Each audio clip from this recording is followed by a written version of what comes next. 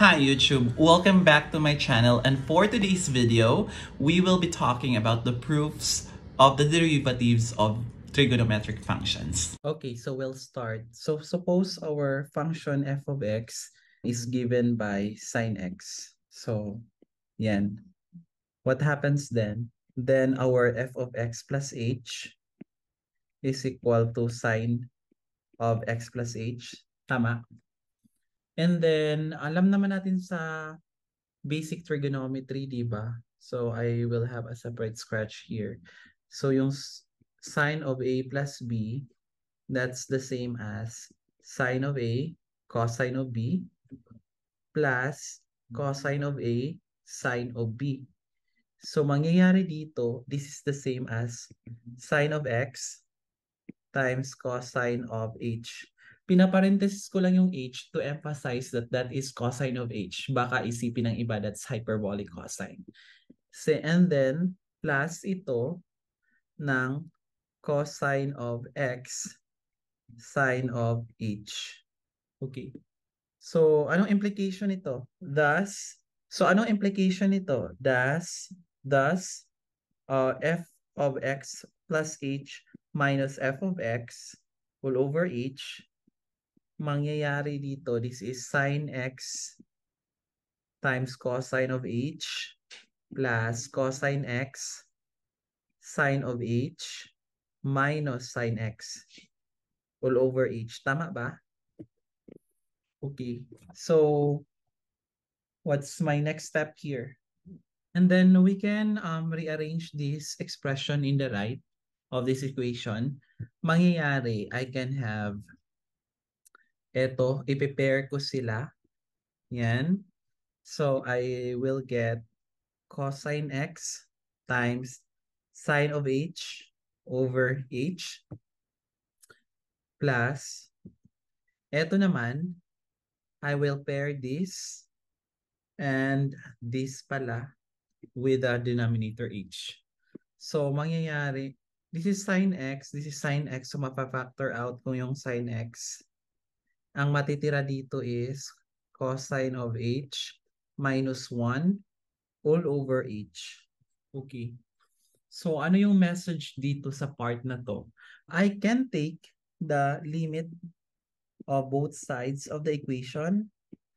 So, maging limit of f of x plus h minus f of x all over h as h approaches 0. And then, di ba, if magtitake ako ng limit dito, so this is the limit of the sum. And according to our previous video, we already know for a fact that the limit of the sum is equal to the sum of the limit. So, mangyayari, this is limit of cosine of x times sine of h over h as h approaches 0 plus limit of sine of x times, pwede ko tong maging negative siya. So, maging 1 minus cosine of h over h. So, mangyayari, this has to have negative here. Okay? So, ano to?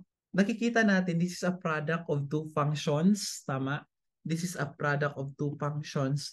And according to our previous video, we have already known that the limit of the product is equal to the product of the limit. So, I can separate them. So, limit of cosine x as h approaches 0 times the limit of sine of h over h as h approaches 0 plus this is the limit of sine x as h approaches 0 times the negative of the limit of 1 minus cosine of h over h as h approaches 0.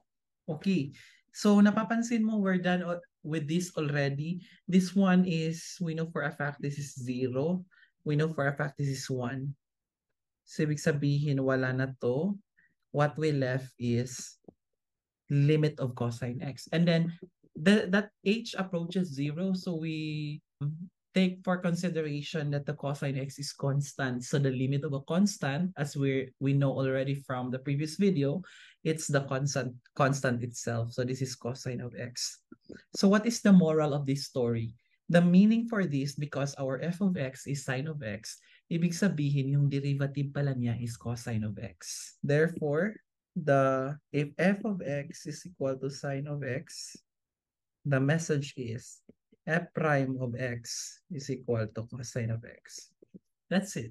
Okay, so suppose our f of x here is equal to cosine of x naman. So kanina, that's sine of x. So, anong implication dito? Sige, let's double check nga by figure.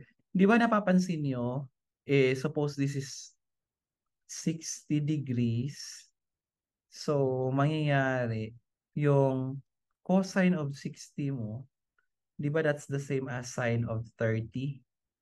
So, ibig sabihin, the cosine of 60 is equal to sine of pi over 2 minus x. So, which is x yan. So, ibig sabihin, when x is 60, that's equal to sine of 30. So, when x is 30, the cosine of 30 is sine of 60. So, ibig sabihin, f of x is equal to cosine of x. That's the same of sine of pi over 2 minus x. Diba? So, we can use the previous theorem that we have discussed on the previous video, the chain rule derivative.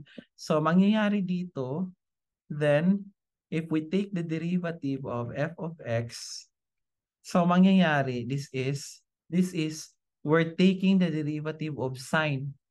So, di ba, from the previous discussion, yung derivative of sine is cosine.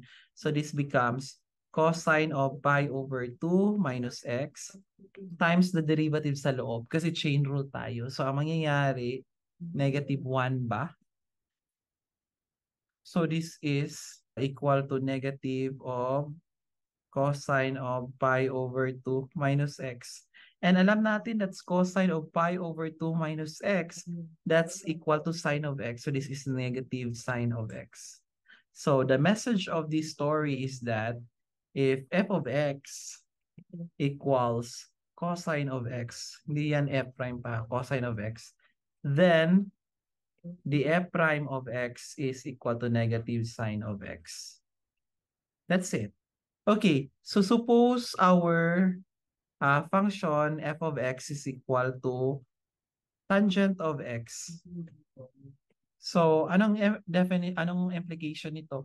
'Di ba alam naman natin sa trigonometry that tangent of x is equal to sine of x over cosine of x. So, f of x equals tangent of x. That's the same as sine of x over cosine of x. So, we can still use the previous theorem on our previous video. So, gagamitin natin yung derivative of a quotient. So, mangyayari, low d high minus high d low over low square, di ba? So, ito na yung gagawin natin. So, kopyahin mo yung low. So, the low d high. So, derivative nito minus high d low. So, kopyahin mong high. Tapos, derivative ng dito. Yan. All over the square of baba. Yan. So, what is this? Cosine of x. What's the derivative of the sine of x? So, alam natin that derivative of the sine of x is cosine of x. Tama ba? And minus sine of x over, what's the derivative of cosine of x? That's negative sine of x. All over cosine squared of x. Yan. So, alam natin that the cosine of x times cosine of x, so that's cosine squared of x. Ito, negative, negative, so magiging sine squared of x over cosine squared of x, which is equal to 1. Kasi di ba this identity is equal to 1, cosine squared of x plus sine squared of x. So, this is cosine squared of x. What is cosine squared of x? Di ba that's the secant squared of x? So that's equal to secant squared of x. So therefore, the moral of this story is if f of x is equal to tangent of x, then f prime of x is equal to secant squared of x. That's it. So how about if our function is cotangent of x? So same pa rin. Ang mangyayari dito then f of x is equal to cotangent of x. That's the same as cosine of x over sine of x. Tama? So we still can use the derivative of the quotient. So mangyayari f prime of x is dito. So sine of x times derivative ni cosine of x, which is negative sine of x minus cosine of x times derivative ni sine of x, which is cosine of x over sine squared of x. So alam natin to, this is negative sine squared of x, and this becomes negative cosine squared of x all over sine squared of x. So mangyayari, I will factor that out. So lalabas ko yung negative. So we have sine squared of x plus cosine squared of x all over sine squared of x, which is equal to negative of 1 over sine squared of x. And what is 1 over sine squared of x? This is negative cosecant squared of x. So the moral is our f of x is cotangent of x, then the derivative is equal to negative cosecant squared of x. That's it. Okay, so how about f of x natin is secant of x. So suppose that f of x is equal to secant of x. So di ba your f of x, which is the secant of x, that's equal to 1 over cosine of x. So taking the derivative, f prime of x is equal to, so cosine of x, derivative ni 1, which is 0 minus 1, derivative ni cosine of x, which is sine of x, negative yan, all over cosine squared of x. So ano mangyayari? So this becomes 0. You have sine of x, tama? And then, what happened?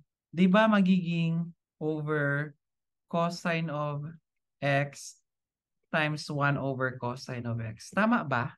Bali, dalawang cosine, hiniwalay ko lang. So, mangyayari, this one is tangent of x, and this one, yung cosine natin, reciprocal niya is secant of x. So, therefore, if our f of x is equal to secant of x, yung derivative pala niya is tangent of x, secant of x. That's it. Okay, so how about our last identity for trigonometry? So suppose our f of x is cosecant of x. Then, so f of x equals cosecant of x. That's equal to, di ba yan yung 1 over sine of x? So, f prime of x. Mangyayari, this is sine of x times 0 minus 1. Derivative ni sine of x, that's cosine of x. All over, ano mangyayari? This is sine squared of x. So, I would have negative cosine of x over, etong sine, hiwalay ko sa maging sine of x times 1 over sine of x. Okay. So that is negative. Ito, alam natin this is cotangent of x. And this sign here is cosecant of x. So therefore, our f prime of x is negative cotangent x cosecant x. That's it. So same thing happened for a derivative of trigonometric functions when the derivative of trigonometric functions is a composition also of such two functions. So ang mangyayari, kunyari we have, let's say, cosine of u. So your u here is differentiable at x. So mangyayari, this is cosine of u. So the derivative niya is sine of u, negative sine of u. So same discussion kanina, pero you'll take the derivative of u. Okay. For number 2, if your function is sine of u, so ibig sabihin yung derivative niya is cosine of u, derivative ni u. And for number 3, same pa rin, tangent of u. So, the derivative niya is secant squared of u times derivative of u. And for number 4, if you have cotangent of u, yung derivative niya is negative cosecant squared of u times derivative of u. And number 5, your secant of u, yung derivative niya is secant u tangent u times derivative of u with respect to x. And number 6, cosecant u. So derivative niya is cosecant u, this is negative, cotangent u times derivative of u. That's it. So if you have any question or clarification, please let me know.